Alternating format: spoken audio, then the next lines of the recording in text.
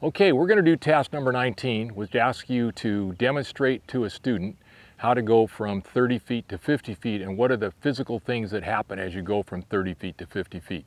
So again, the camera is going to be the examiner and I'm going to play like you're the examiner, and they've just read me the instructions and they want me to do it. So what we're going to do is pan back out again so you can see 50 feet on your left and 50 feet on my right. Those are both the two cones. And we're going to demonstrate how I would teach this. So when I start, it's because I've just been read the instructions.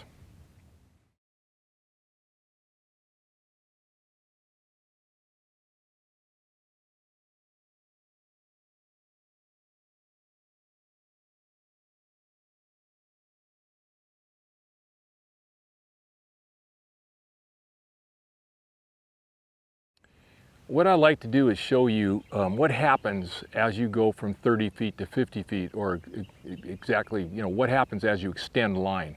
There's a bunch of physical things that happen in terms of your rod and your body. So we're going to show you those. What I'd like you to do is just be my student for a second, and when I ask you to do something, do that like I would be asking a student. So the first thing I'm going to do is I just want to demonstrate, and I want you to watch holistically as I go from 30 feet to 50 feet. So just watch, you don't have to look at anything specifically, just kind of see the difference in what I'm doing as I go from 30 feet to 50 feet. And I'm not going to do any hauling as I do this. So 30 feet, this is my 30-foot cast. Now I'm going to extend to 50 feet.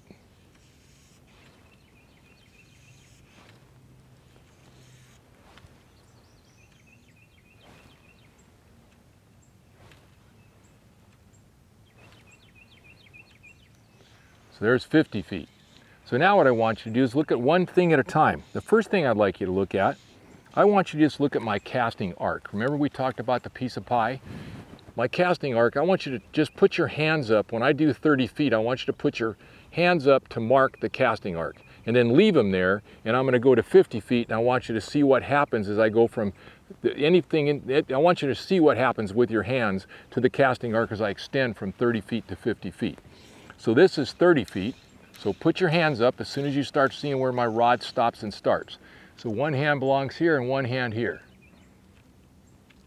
That's 30 feet. Now hold it right there, don't move them.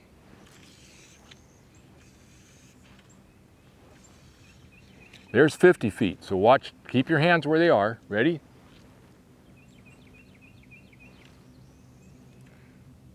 Okay, now move your hands to where the new casting arc is. All right, so what happened to your casting arc?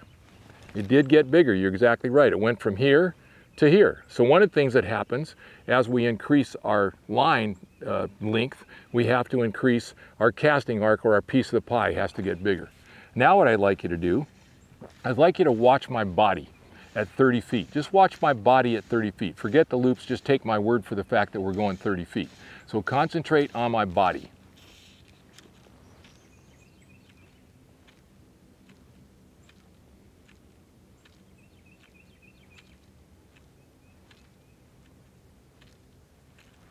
Okay, now I want you to look at my body when I get to 50 feet and see what happens. So there's 50 feet, so watch my body at 50 feet.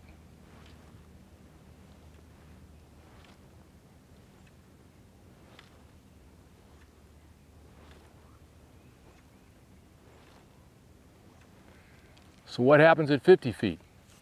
You're right. What happens is I use a lot more of my body. At 30 feet, I was just basically just using rotation.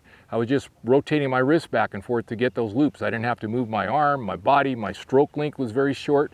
Now, not everybody has to increase their stroke length or move more body to get to 50 feet, but most people do because you're using more muscles and you get out to 50 feet. So one of the things that happens is you're going to use more energy, whether you use it more energy in just your wrist and your forearm, or you use it by dispersing it over your entire body. So that's going to happen. You're going to increase the amount of force that you're going to use. I want you to watch one other thing. I want you to watch the pause.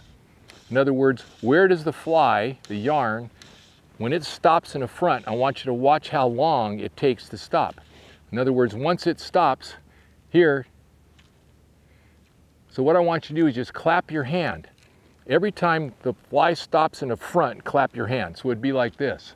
at 30 feet. Clap, clap, clap, clap, clap. So that's the rhythm. Clap, clap, clap. Now let's get it out to 50 and see what happens to your claps. Clap, clap, clap, clap, clap. So what's happened? You're right, it takes a lot longer for the fly to get out there. My pause has to be longer. So my pause has to be longer because the fly takes a long time, the line takes a long time to unroll.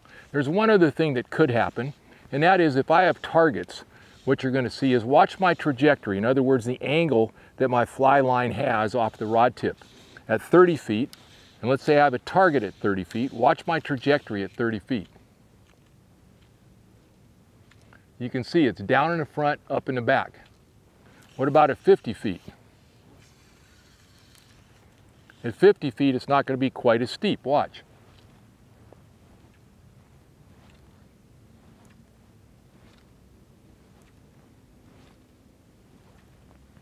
So at 50 feet, my trajectory is going to be a little less steep. So at 30, it's here. At 50, it was here. So as you adjust for targets, assuming we're casting targets and not just extending line out to 50 feet, your trajectory can change. So those are the things that are going to change as we go along.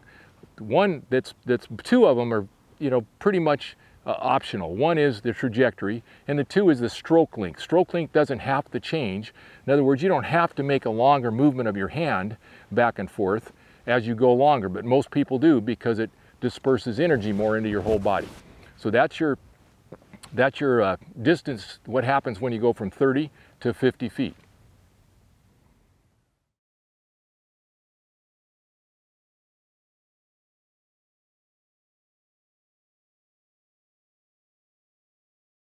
So that's task number 19.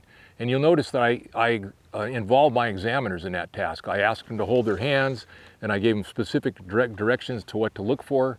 You also notice that I just went from 30 to, I didn't do any progression from 30 to 50 feet. I had them look at 30 and then look at 50.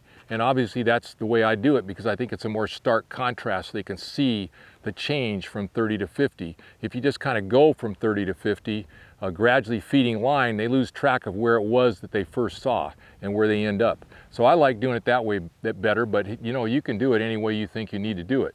But that's quick, it's fast, it involves the examiners, it covers all the topics, and I think that's a really nice way of doing it.